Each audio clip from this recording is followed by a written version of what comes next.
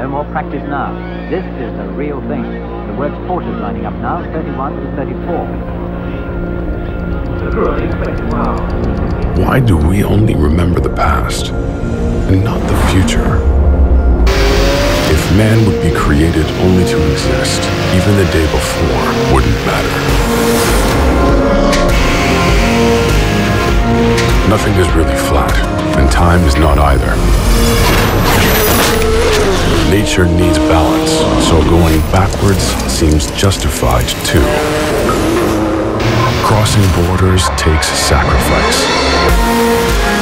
When distance gets shorter, time floats. Then you can defeat gravity and reverse the arrow of time. The only certain thing is that without time, we don't exist.